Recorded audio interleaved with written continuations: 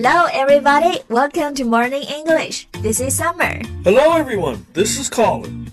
Summer, recently I found out something that is often overlooked by English learners. What is it? It's the usage of small words, especially some simple verbs. The important thing is how to use them right. I agree. The first one that I think is worth noticing is hit. Hit. H-I-T. 意思非常简单，就是打，击打。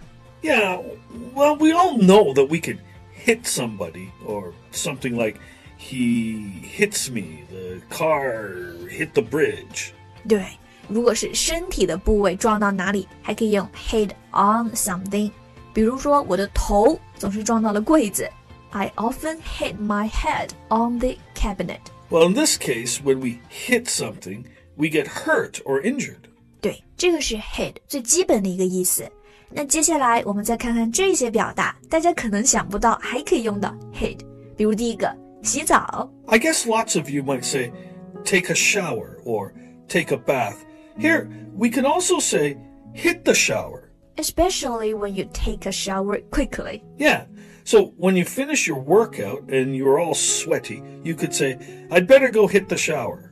这个表达特别有画面感。Shower 就可以指那个喷头，你打下那个喷头就是飞速的冲了一个澡。不过这里要注意冠词啊，要用 the. Hit the shower. People do their workout at the gym, right? To go to the gym, we can use the word hit. That's the hit the gym. I hear this a lot. Saying I'm hitting the gym is so much cooler than I'm going to the gym. Well, I agree. I'm thinking about hitting the gym lately because, summer is coming. 对，夏天来了，大家要准备去健身房了。所以下次啊，你要说要去健身，要去健身房，就可以用到这个特别地道的表达 hit the gym. So Colin, are you really hitting the gym? No, it's just an example sentence. Okay, I go for hitting the gym, which is healthy. Let's move on. After hitting the gym, you would probably be very tired. What do you feel like doing after a workout, Summer? Nothing else but sleep. Sleeping is my way to recharge. Well, that might be the case for most people. And they will fall asleep the moment they hit the pillow. 又是一个可以用到 hit 这个场景，大家听出来了吗？沾枕头就睡着，你可能会说 fall asleep on the pillow。这里啊还可以用 hit， 这个画面就特别形象了 hit the pillow。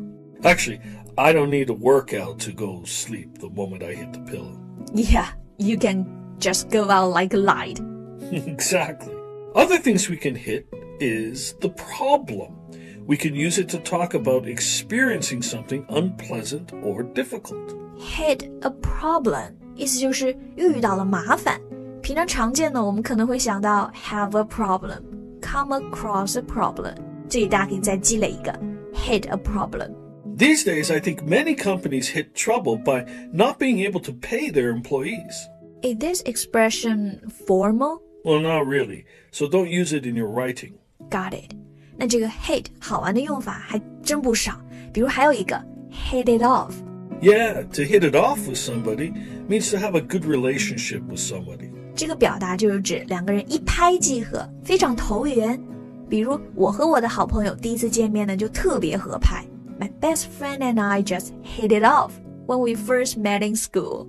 It's nice. It hits me how I met my best friend in school. That goes way back, right? Yeah, but here is another usage of the word. We say, it hits me. It means we suddenly start to remember something. 就比如我们忘记了一件事情，比如说忘记这个钥匙放哪了，但是突然我就想起来了。这个突然想起来就可以说 It hits me.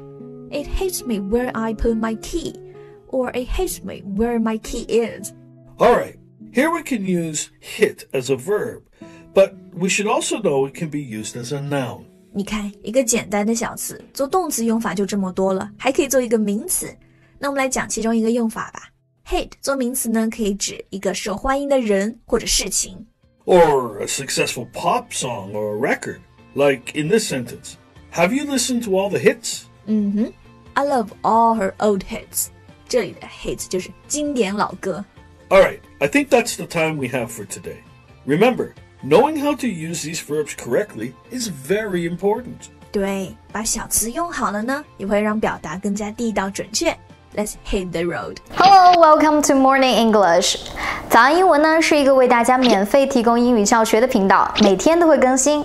如果你想获得关于英语听说读写的内容，我们都会在这个频道更新。